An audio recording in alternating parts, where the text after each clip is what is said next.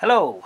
Well, I am sat at home in front of my laptop, and it's April the 2nd now, a few months since I was in Thermopylae, but I realise how important this phase of history is and how interested people are, and how popular these videos are actually, far more than any of the other videos that I've uploaded. So I just wanted to make one final video with some clarifications on what was really going on there, because there is a lot of confusion and a lot of myth about what was happening on that day, and we can put these things together with maps and the videos I have recorded plus some of the photos I've taken.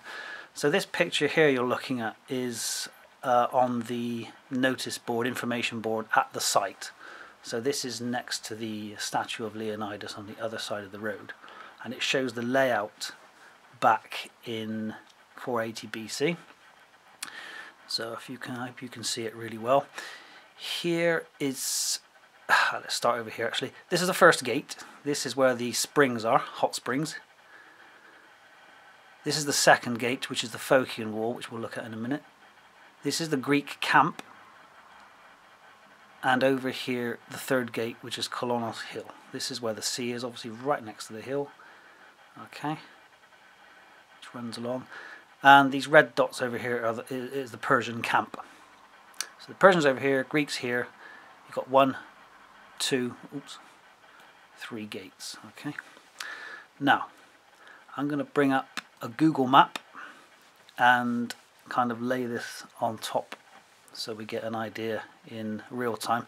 Interestingly, this picture is from 2018, so the brand new channel that was cut when I was there in December, it can be seen very clearly here. Okay, so going back, and here again, Kolonos hill. Very hard to see the Phocian wall here. It runs along here and angles off. So the Greek camp is here, and these are the hot springs over here. So the first gate is somewhere around here. The second gate is the Phocian wall, and the third gate is Kolonos hill. So let's just go back to this map again, and there you have third gate, second gate, first gate. Okay, I hope that's clear. So basically the battle was occurring between the first gate over here and the second gate, which is the Phocian wall. So all through here is where the battle was taking place along this plain. You can see how it funnels in narrower and narrower as you get towards the Greek camp. Now, again from the information board, we got the first and second day of the battle. So you got the first phase, which occurred over here. The Greeks had marched forward, Persians attacked them, lots of fighting going on. And the second phase, the Greeks, a tactical retreat, so they pulled back towards in front of the wall, and when the Persians came forward they did a counter-attack and pushed them all the way back again. So that was the first and second day. And in the next section we have the third day of the battle. Here's the Phocian wall again, Kolonos hill over here. So the Greeks had pushed the Persians all the way back here again. Leonidas was killed in fierce fighting over here.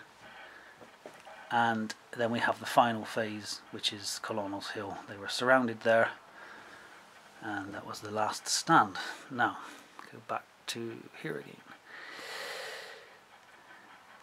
If we look at, this is really important. Lots of people have asked me, where's the pass? Can you see the pass? And I want to clarify one mistake that well, not necessarily a mistake, but potentially a mistake I've made in the videos. When I've been on the hill, I've pointed out a pathway which runs along this part here. You can see it quite clearly in some of the videos, but that is not the pass. It is not the route that the Persians took. The route that the Persians took is indicated by this dotted line. which goes right behind the hill and then comes in behind Kolonos hill. The mountain is a bit further down, so if we take that back to Google, oops, don't know what I'm doing there. If I just zoom out, this is the pathway that can be seen in the videos, which is not the pass. And we zoom out again, and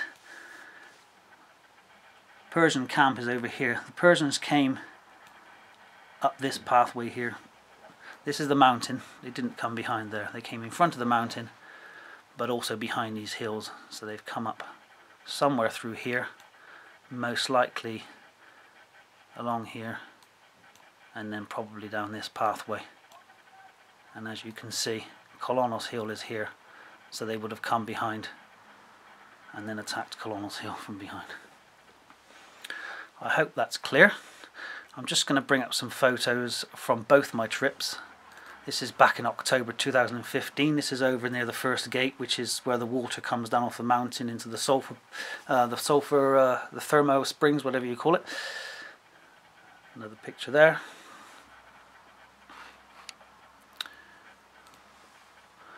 This is a view from the hill of the wall. Here's the Phocian wall, so that's gate B. These are the channels that have been cut recently to allow the water to flow off the mountain and go towards the sea.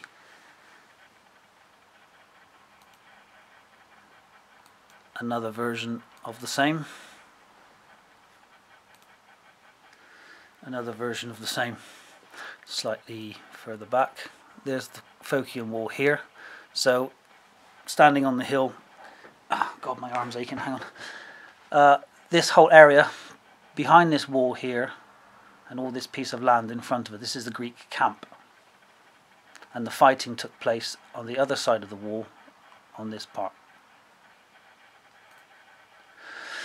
In some of my first videos, I can't remember which number it is, but when I came back from the battlefield towards the hill, past the wall, so between the Phocian wall and Kolonos hill, I noticed this trench here, and I questioned whether it might have been a secondary defensive ditch. This is the Leonidas monument. The hill is to the right just here. It's not a defensive ditch at all. This is one of the channels that have been cut in modern times to allow the water to be released and go away from the springs and stop it from flooding the plain. If we go back to the main map here, you can see that quite clearly. This is the channel we're just talking about. Okay, here's the modern one. If I zoom right in, you can just about see the Phocian wall here. Go back to these pictures a minute. Great view of the hill there from the area where the Greeks were camped.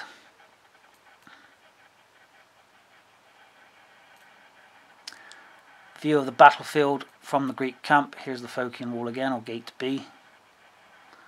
This gives you an idea of the size of the mountain there. Now these images are pictures of the wall itself, the Phocian wall.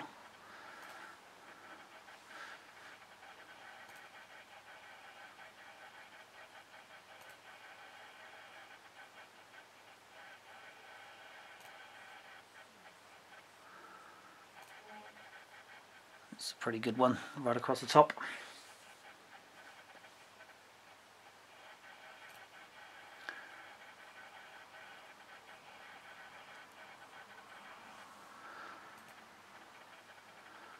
So that's the wall on the left, this is the battlefield here. Another close-up of the wall. Again. You can see here in this picture, I don't know how it's coming out on the screen, it's a bit dark there. Maybe I'll give that a miss. But you can see the pathway that cuts along. Again, that's not the pathway that the Persians took to outflank the Greeks. Another one of the wall, and another one of the wall. Close up of the wall. These are the modern channels again. Different angle of the wall here. A view back to the hill from the wall. So this whole area here is the Greek camp. Kolonos hill in the background. This is the wall closest to the hill, so you get an idea of the actual construction of it. I don't know how much of it's been put back together, or how high the wall was originally. It was probably quite high. And this gives you an idea of where the Persians outflanked, because they didn't go behind this mountain here. They came up a pathway between the mountain and this hill in front. So you hopefully should be able to see the difference in colour there. Another view of the wall.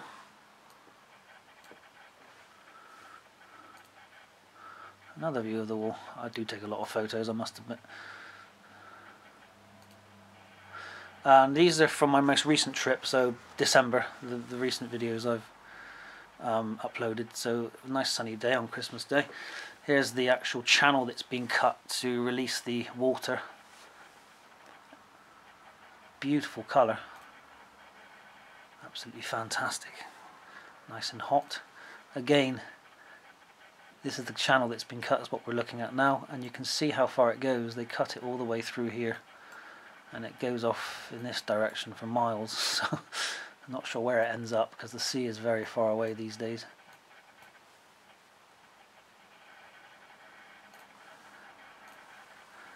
Another picture.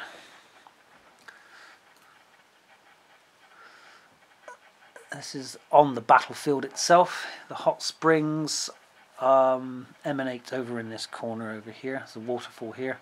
This is where the first gate was located. So all the battle was occurring here.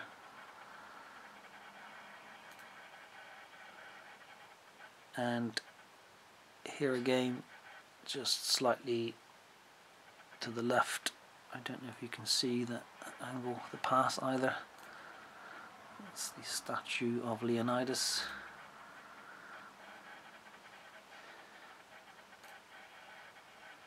Different angles. It's a pretty magnificent statue. It's absolutely huge as well.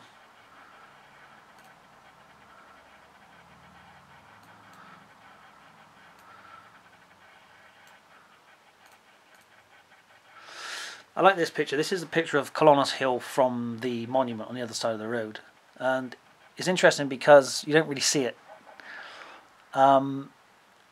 This road is where the sea was, so the sea was right up against this hill, hence why the Persians were not able to pass through there. And you can see the sign right on the right hand side here that says Fortified Hill of Kolonos, and then there's a pathway that comes up here. The angle doesn't look as steep as it is when you climb up it. And then the top of the hill, just in the middle of these trees here. Now, I don't know how well you can see that on the screen. Again, this is the mountain. And this is the hill that's next to the battlefield. So this difference between dark and light here, this is the way the Persians went between these two hills, well, the mountain and the hill, and came right the way around this way.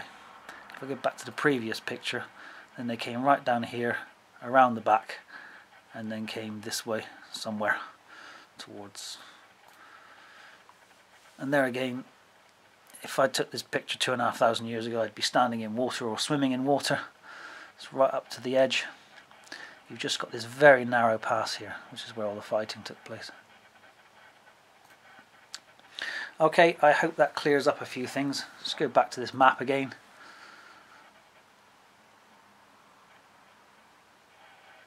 So, just to one final word, I guess. There's the hill. Greek defences here. Here's gate B. The hill is gate C. Gate A over here, or gate 1, 2 and 3. Greek camp, Persian camp over here. Battle taking place here.